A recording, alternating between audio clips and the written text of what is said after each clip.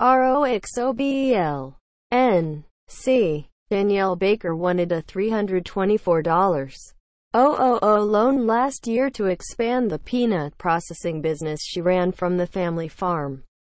She had a long-standing relationship with the Roxobel branch of Southern Bank, and she thought Southern would help fund the peanut operation she had spun off, too. But that branch, the town's only bank, closed in 2014.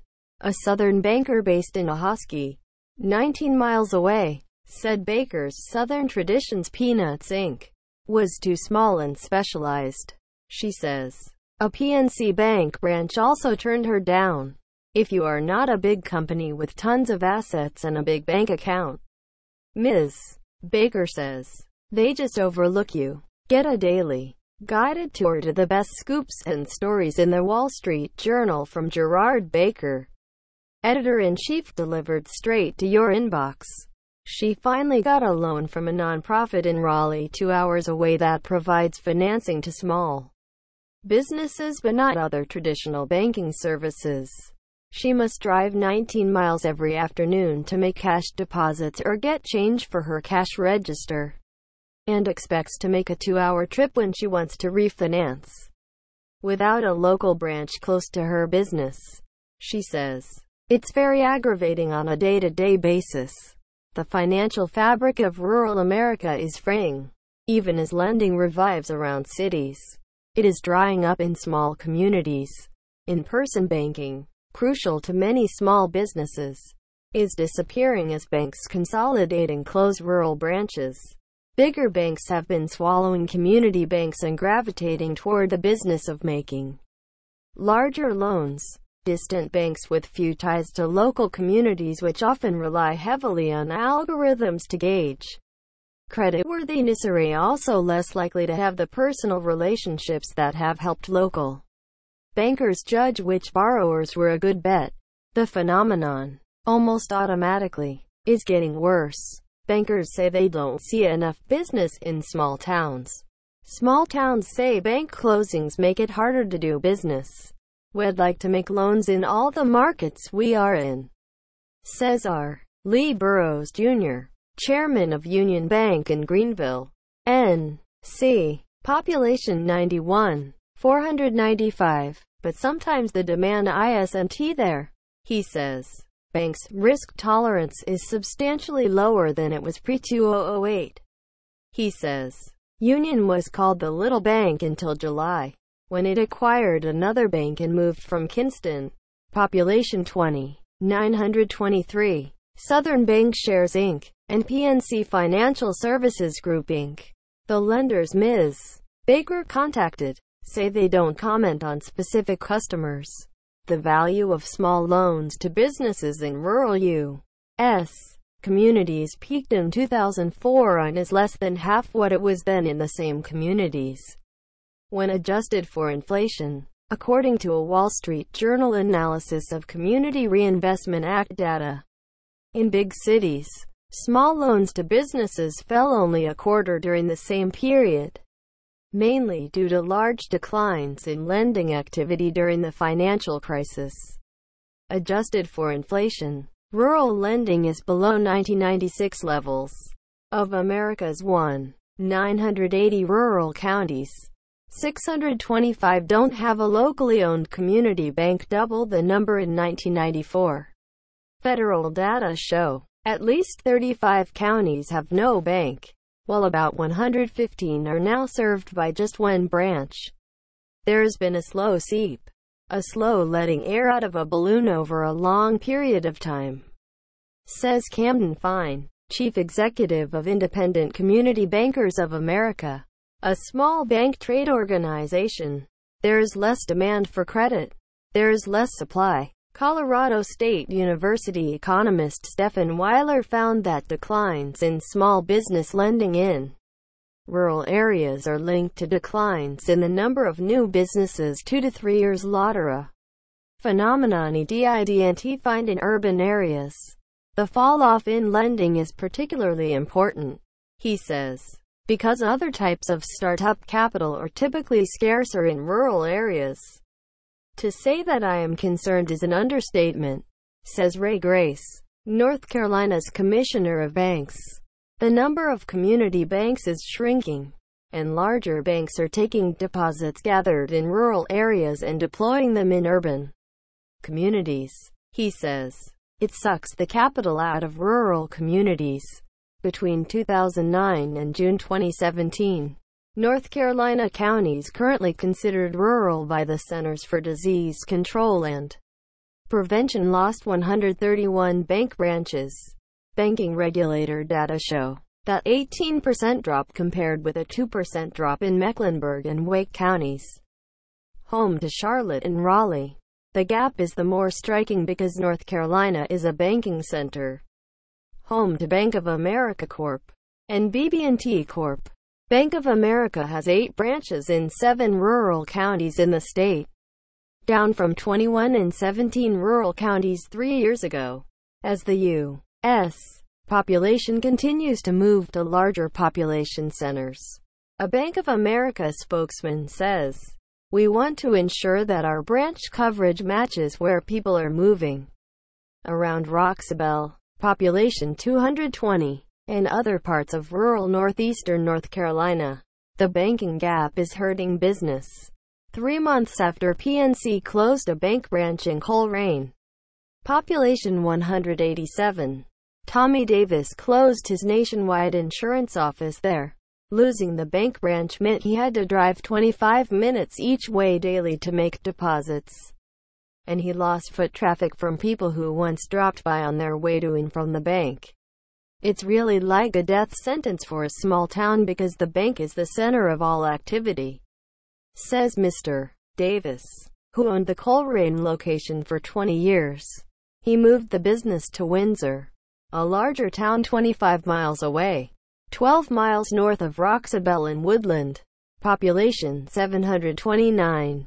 Sharon Ramsey closed the DeJira Grill because, she says, she couldn't get bank financing. At first, she says, the restaurant was turning a profit, but it was just enough to stay open. She was told she didn't have enough credit history to qualify for a loan.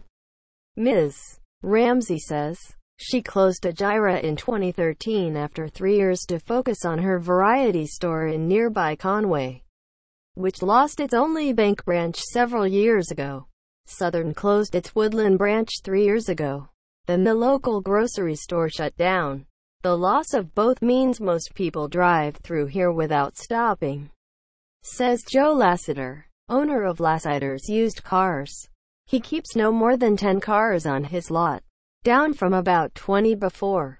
Barbara Outland, owner of Grapevine Cafe down the street, drives 11 miles to Murfreesboro, NC, to get change and make deposits.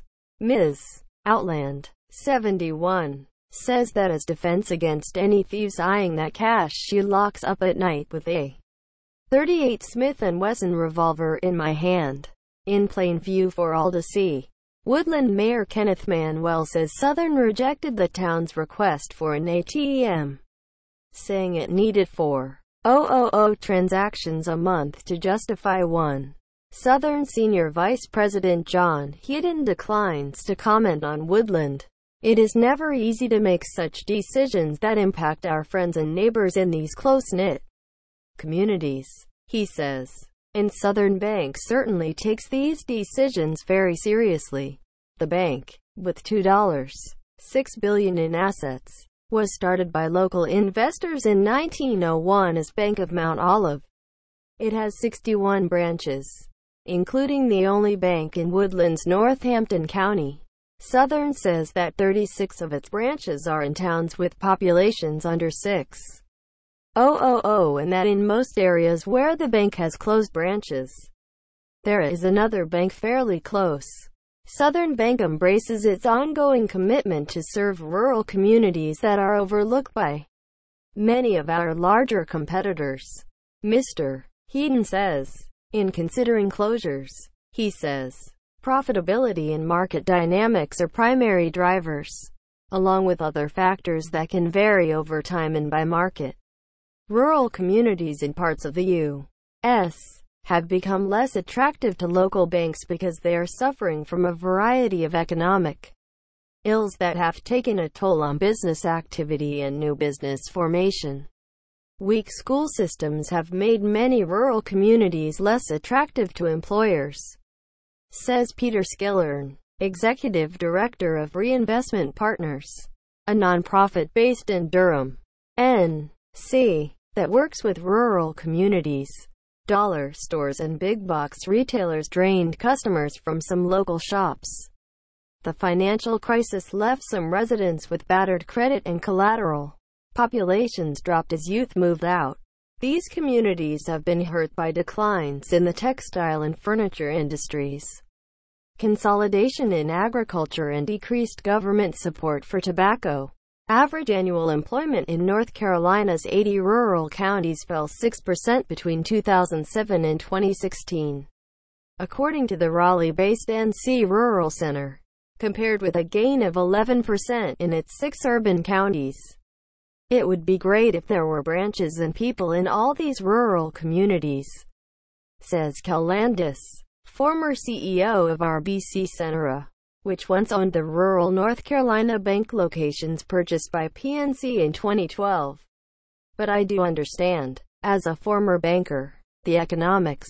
If you have a place that used to be thriving, but the downtown has closed up, having a branch there is a money-losing proposition.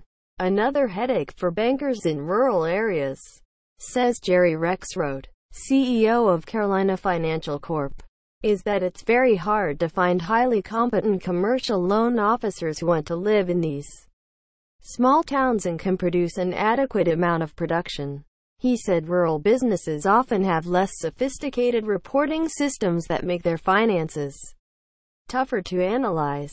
Carolina Financial, of Charleston, S.C., in November acquired First South Bank, of Washington, N.C. The smaller towns are really more for deposit gathering that gives you funds to lend to larger towns, says Nick Nicholson, Chief Credit Officer, First South Bank. Carolina Financial's Mr. Rexroad says it is equally committed to growing our market share in rural and urban markets, and recently assigned senior loan officers to help cover rural areas. Small-town businesses say bank pullbacks weaken local economies further. PNC installed an ATM 6 miles from Woodland in Rich Square, population 884, when it closed its branch there in 2016, leaving the area without a bank branch for the first time since 1902. See related article. It's hard to get a business to come in when there is no bank to cash workers' paychecks, says Rich Square Town Commissioner Reginald White. Rich Square has a barber shop, grocery, hardware store, pharmacy, post office, and 3 restaurants, but the storefronts on one side of Main Street are vacant. Horace Robinson, owner of Uppercuts Barber Shop on Main Street, makes weekly deposits at the ATM. When he needs change, he unlocks his soda machine or one of the shop's arcade games rather than drive to a PNC branch 17 miles away. A PNC spokeswoman says the bank continuously evaluates its branch network to assure we are meeting customer needs in a cost-effective way. Customers, she says, are banking very differently today with online and mobile channels and ATMs. After deciding to close the Rich Square branch, PNC contacted 15 banks, in some cases multiple times, in an unsuccessful effort to find another financial institution to take it over. She says, PNC donated the branch to the community, installed a full-service ATM, and made other investments.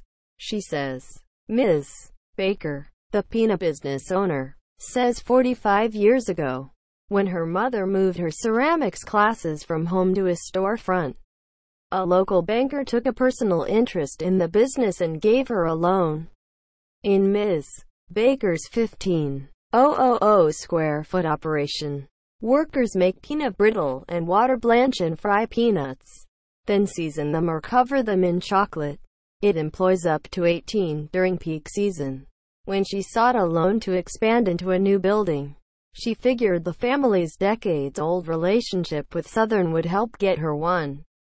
Instead, she says, a banker at Southern told me I should close the business down or operate it just during the busy Christmas season. PNC, she says, told her there wasn't enough foot traffic to support a store. She received a loan from Carolina Small Business, a nonprofit lender a 2 hours drive away in Raleigh. It offers financing, education and training to small businesses but doesn't collect deposits or offer checking accounts, wire transfers and other traditional banking services. Because it takes so long to get to the closest PNC branch where she does her business, Ms. Baker sometimes makes deposits at a Southern branch about 8 miles down the road. Doing business with two banks, you end up having double fees. Simple transactions require more planning. Employees must leave earlier to cash their paychecks, says Ms. Baker, who plans to add automatic deposit next year when the peanut business runs out of change. Ms. Baker and employees go through their pocketbooks. Moving to a town with more foot traffic might have made sense, but her business was like that last thing in our town, she says. And I didn't want to take it away. Write to Ruth Simon at Ruth Simon at WSJ.com and Coulter Jones at Coulter Jones at WSJ.com.